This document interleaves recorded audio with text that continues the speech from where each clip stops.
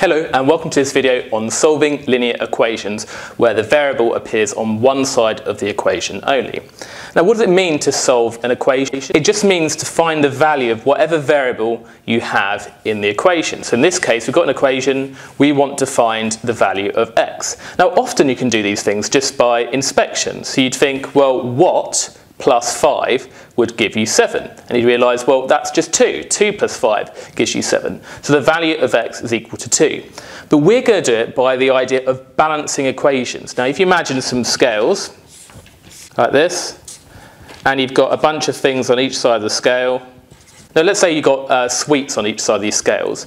If I took off one sweet from the left-hand side of the scale, so if I took away one sweet, then what do I have to do to the other side of the scale to balance it? Well, I have to take away one sweet as well. So if I take away one, I have to take away one from here to balance it.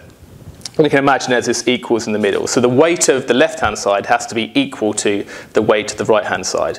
What if I double the number of sweets on this side? Well, then I'd have to double the number of sweets on the right-hand side as well. So basically, whatever you do to one side of the equation, you have to do to the other side of the equation. Now, to solve an equation can be thought of as getting x on its own. So what have we got around x that we need to get rid of on this side of the equation? Well, we've got this plus 5. So how do you get rid of the plus 5? Well, you can do the opposite. You can take away 5. So if we take away 5 from this side of the equation, then in order to balance these scales, I have to take away 5 from the other side of the equation. And then what the minus 5 does is get rid of that plus 5. We've got these 5 sweets here, and we take away 5, it gets rid of those 5 sweets. So we then just have x on the left-hand side. And then if we subtract 5 from the right-hand side as well, because whatever we do to the left, we have to do to the right, then we get 2. Now this might seem a bit like overkill when we could instantly see that it was 2, but this will massively help you when you get to some of the hard equations. Let's do another example. Let's say we had 3x is equal to 12. And do you remember, when you have things next to each other in algebra, it means you're times them together. So that means 3 times x, i.e. 3 lots of x. Now remember, we want to get rid of the things around the x. So x is currently being multiplied by 3, so we do the opposite to get rid of it. So what's the opposite of timesing by 3? Well, dividing by 3. So we're going to divide the left-hand side by 3, which means we also have to divide the right-hand side of the equation by 3. So when we divide 3x by 3, it gets rid of that times by 3, it undoes it, and we're just left with x. And if you divide 12 by 3, you get 4. So x would be 4. And you can always check this by just substituting the 4 back into the original equation. So 3 times 4 is indeed 12. And just one more quick example before we get onto these. If we had, say, x minus 6 is equal to 11. How do we get rid of that minus 6? Just leave x on its own? Well, we do the opposite. We add 6. So I add 6 to the left-hand side. Then I also have to add 6 to the right-hand side. So adding 6 gets rid of that minus 6. You're just left with x. And then adding 6 to 11 gives you 17. And that would be the answer. Let's check it. 17 minus 6 is indeed 11. So it worked. So let's do some of these equations here. We've got 2x plus 5 is equal to 13. Now notice we have to do more than one step here. Let's think about the story of what's happening to x. X is first multiplied by 2, and then you're adding 5 to it. So you have to undo the things, but in reverse order. So the last thing we did to get 13 was add 5. So we undo that first, we subtract 5 from each equation. Don't try and divide by 2 first. And then that gets rid of the plus 5, so we're just left with 2x on the left-hand side. And we do 13, and we subtract 5, we get 8. Oh, and now we've got something a bit simpler. So x is being multiplied by 2. We want to get rid of the multiplied by 2, so we divide by 2. We do the opposite. And we do that to both sides of the equation. So that gets rid of the 2, we get x. And then the 8 divided by 2 is equal to 4. Now let's just check that. If x is 4, 2 times 4, 2 lots of 4, is 8 plus 5 is indeed 13. It worked. Let's do another example. We've got 3x minus 7 is equal to 8.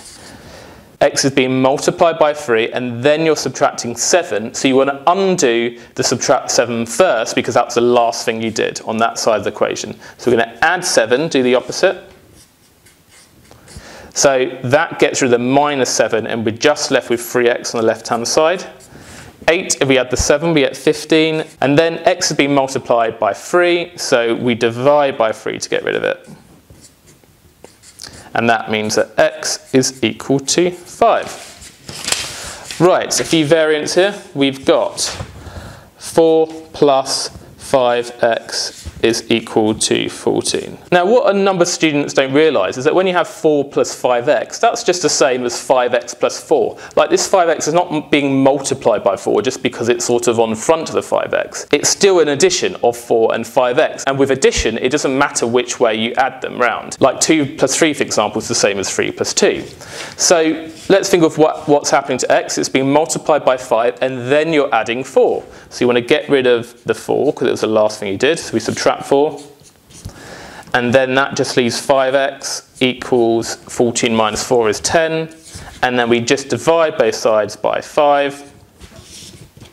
And that gives you x is equal to 2. And by the way, these little things in brackets, that's to show my method, but I would actually recommend gradually weaning yourself on these. You don't actually need to write these as part of your working. It's just while you try and get used to solving these things. So we've got 10 plus 7x is equal to 4.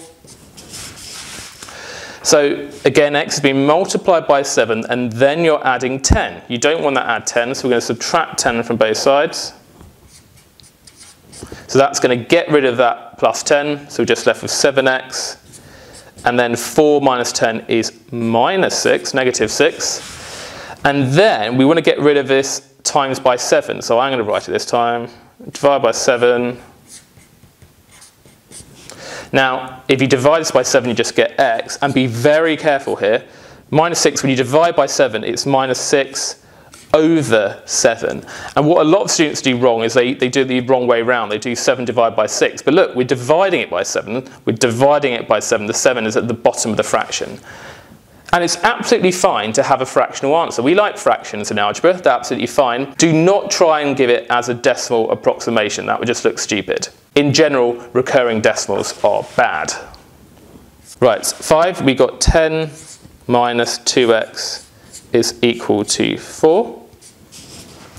Now, this is a bit harder. What's happening here? You could think of this as x being multiplied by minus 2, and then you're adding 10. So this could actually be rewritten as minus 2x plus 10, the left-hand side. That is actually the same as that. It's minus 2x, and then imagine that's a plus on the front of it, plus 10.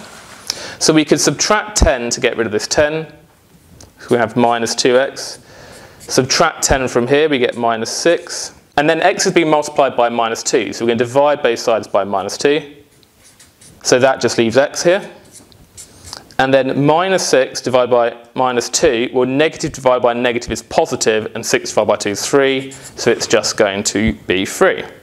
We'll see when we get to the next video, when we consider equations with the variables on both sides, that there's actually an alternative method to this that I would use that would make this a bit tidier.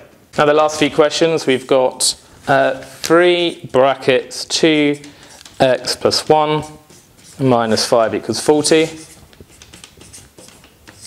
Now, there's a lot going on here, but the first thing to do in general when you're solving equations is usually you would try and expand out any brackets that you have. So let's expand this out first. Well, we got 3 lots of 2x. Remember, we do this thing here times each thing inside the bracket. So 3 times 2x is equal to 6x. And then we've also got 3 lots of 1, so that is just plus 3. And then we've got minus 5 is equal to 40. Also try and tidy up wherever you can. We can collect like terms here. We can do the plus 3 minus 5. So that would just simplify to 3 minus 5 is minus 2. And then we've got something that resembles what we've solved before. So we could add 2 to both sides to get rid of the minus 2. Gives you 42. And then you could divide both sides by 6 to get x is equal to 7. And then finally we got this. We got 11 is equal to 3y minus 5. Now, this is just to illustrate two things. One is that it doesn't have to be an equation in terms of x. It could be in terms of a different variable, a different letter, in this case y. And also, it doesn't matter that the y is on the right-hand side. We can still solve this in the same kind of way. So let's think of what's happening to y. It's being multiplied by 3. Then you're subtracting 5. So we add 5 to both sides. That becomes 16. And that becomes 3y. And then y is being multiplied by 3. So we divide both sides by 3. And when we do that, you get 16 over 3. You can't simplify that. Is equal to y.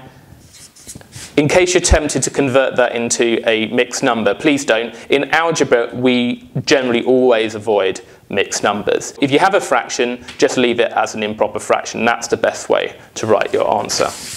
Right, we've got these two test your understanding questions I want you to do. So we firstly got 6x minus 4 is equal to 44. I'm going to solve that. And then this second one, I've got 2 plus 5, 3x minus 2 is equal to 12. So you may want to pause the video at this point to have a go at these. Right, let's do it. So this one, we want to get rid of the minus 4 because it was the last thing we did to x. So we add 4 to both sides. So that becomes 6x. It gets rid of the minus 4. And we add 4 to this side. We get 48. And we need to get rid of that times by 6.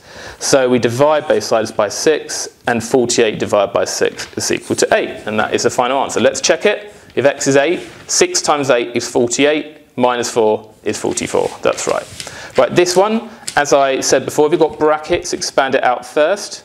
And don't be tempted to do 2 plus 5 first, like as if that was one thing. Remember, with BIDMAS, you do the multiplication first. So it's going to be 5 times the 3x minus 2.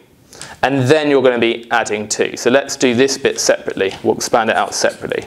So it's 2. We've got the 5 times the 3x, which is plus 15x. We've got the 5 times the minus 2, which is minus 10. Equals 12. Let's just tidy up a bit by collecting like terms.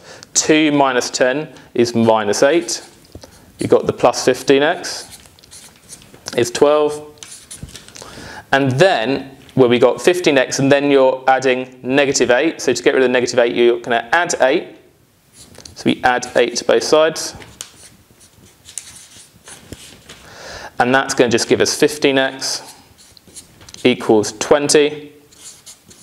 And then we need to divide both sides by 15. So x is 20 over 15, and we can simplify that by dividing top and bottom by 5. So that's going to give you 4 over 3. And that is the final answer.